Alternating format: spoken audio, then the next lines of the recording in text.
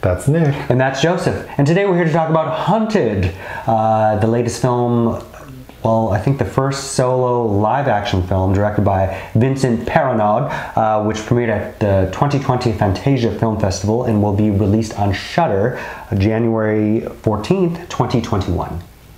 This was a very interesting film. So this person's done other things that were like animation? Vincent Paronnaud, he's a French comic artist, film director, but he's probably best known for two films that he co-directed with Marjane Satrapi over a decade ago. 2007's Persepolis was a huge, that was a huge film, and then the follow-up was Chicken with Plums in 2011, which was hybrid. And he has directed a solo film before that. I don't think that's animated, but this, in several sources, has been credited as like his live action. Okay. Well, the basic story, it's set in modern times somewhere in Europe, like generic location. It was shot in Belgium, but it's unspecified. It focuses on a woman named Eve. Eve is like, it appears she's on a business trip somewhere, staying at a hotel. She's in a relationship with someone named Alex, I think. That's who's calling her phone. But it would appear things aren't going well because she ignores several of his phone calls. She's in her hotel when she decides to take a walk without her phone, which is important. She takes a walk and stumbles into a nightclub where she is approached by a gentleman who is credited as the handsome man. But she takes a liking to him. They go back to his car and start making out in the back seat. And while they're making out, another man jumps in the front seat, starts the car, and take off. So this bitch has been kidnapped. So she's begging and pleading, like, please let me out. They do let her out at a gas station. So she runs in. In the middle of nowhere. In the middle of nowhere. She runs in and asks to use a phone to call a cab. And the convenience store employee says, you won't get a cab at this hour. However, I'm off in 20 minutes. I can take you into the city. Great, thanks. While she's waiting, the handsome man and his accomplice return to the gas station. They go in. The handsome one kills the convenience store worker and throws Eve in the trunk. So now they're off. And it's clear they are going to sexually assault her and videotape it. So while they're making their way to location B, they hit an animal in the middle of the road and flip the car. Everyone's injured, but they're all able to get out. She's attempting to escape. So what happens first is the accomplice is kind of this like weaselly little guy who doesn't seem like 100% in on like kidnapping and sexually assaulting women. So the handsome one is not pleased and he ends up killing him. So now it's just the handsome one searching for Eve. However, the film opens with an older woman recounting a story by campfire to her young grandson. Like a fairy tale. Like a fairy tale. And there's some animation in there. There's some animation, which actually looked pretty cool. But it's about Nicodemus and his tribe wandering the forest when they come upon a woman and they are going to eat her when she begs and pleads for them not to do so. They are going to do it and she screams to the heavens, and it appears like Mother Nature responds by having animals like protect her. So that's how the film opens. So now that Eve and she very cryptically says there might not be wolves anymore, but there are still men. Yes. So now that Eve is in the woods and the handsome one's chasing her, the handsome one comes across that same old woman, but now it's like in the future because her grandson's older. Her grandson is credited as 15 years old in the credits. 15 years old. But some things happened before that. The accomplice is murdered. I said that. Oh, sorry. Okay. That's it. So the handsome one approaches the grandma and the grandson and tells some lies. The grandma's hip to his game, but before she can do anything, he takes an arrow and like jams it in her ear. So she's incapacitated. We assume she's dead. And he recruits the grandson to help him like trap Eve. They're successful. Eve is tied up. And he instructs the young boy to put on a mask and sexually assault Eve. He doesn't want to. Right before the man is about to attack one or both of them, Eve is able to get a hold of a knife and she's trying to cut herself loose, but the handsome guy,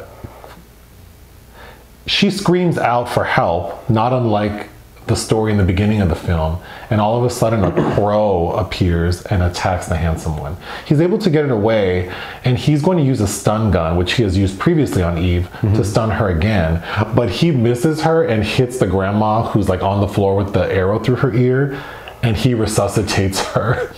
So she gets up like a zombie, which obviously freaks him out. So Eve is able to escape. But the table has turned now. Eve is like, first of all, her appearance has changed. Her hair is like wild and crazy, like frizzy. She is now chasing the handsome one.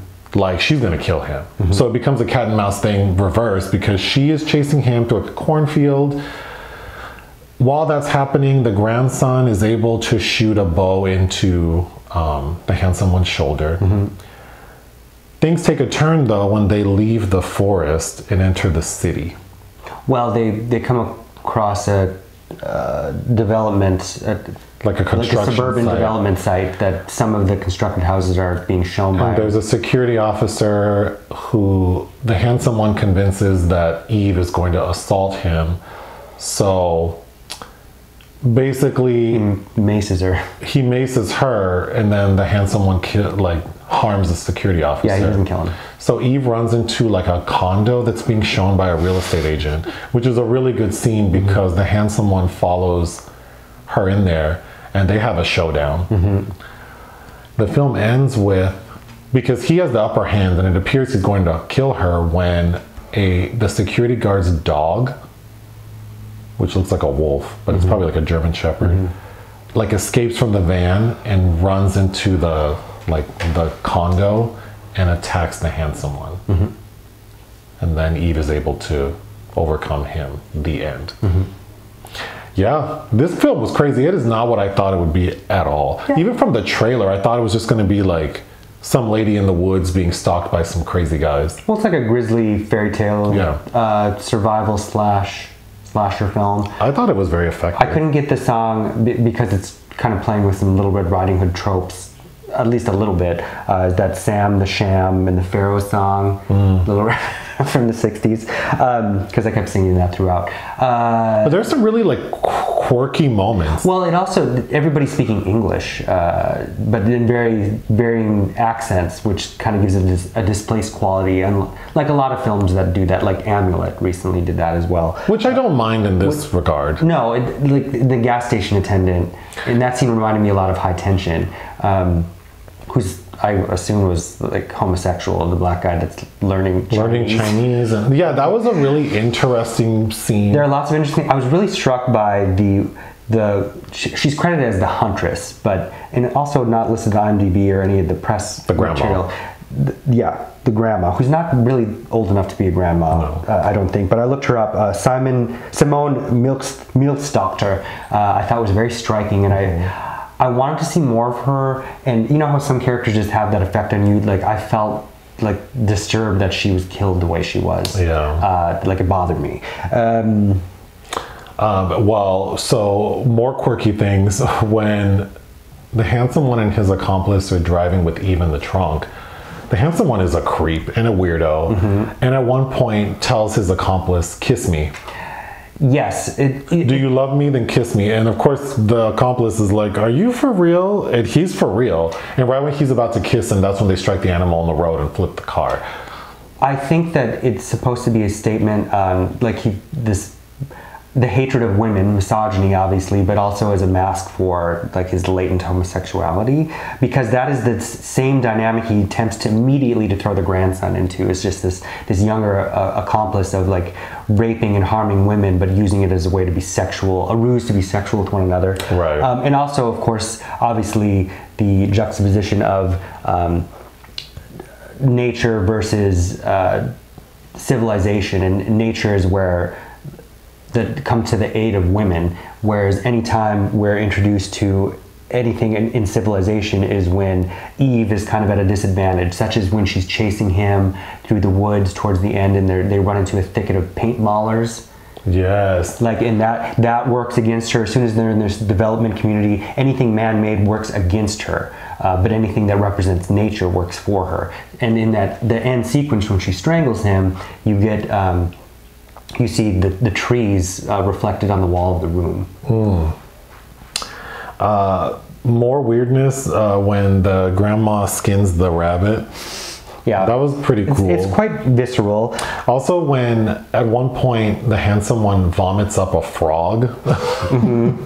Yeah, that was super weird. There are some supernatural elements, but I'm glad it doesn't overtly depend on them. No, it doesn't. My last note is I think the vibe of this film, which worked really well for me, should have been the vibe of that sequel to I Spit on Your Grave.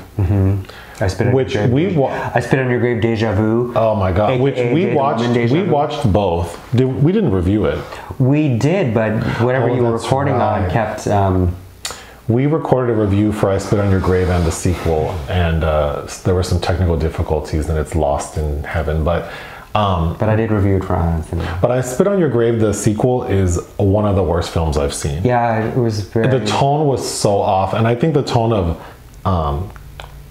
Hunted would have worked really well for that film. Yeah. But yeah, I did really enjoy this movie. I think the French have a very good handle on making these sort of films, these kind of weird, perverse genre films, the Belgians as well. It is very I Spit on Your Gravy, and it's... I spit on your gravy. It is, but at the same time, all of that is very familiar. That's going to be a chapter in my book. I Spit on Your Gravy. There you go. Along with Froggy Nitwit, or Halfwit. Froggy Halfwit. Eve, played by Lucie Debay. I think you had a problem with her kind of being so feral towards the end, but I think that also was working with the motif of aligning femininity with nature.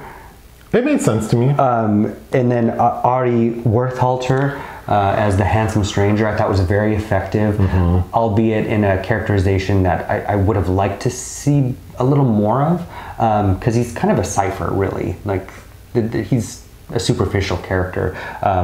You can see him in Lucas Dont's controversial film Girl from 2 years ago.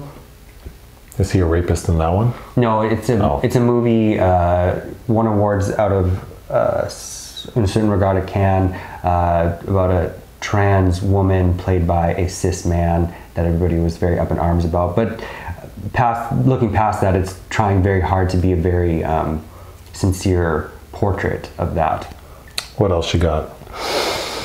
I don't know, that's about it. What would you give this film? I would give it 3 out of 5. I would give it 3.5 out of 5. Oh, wow. Anything else? No, that's it. Bye. Bye.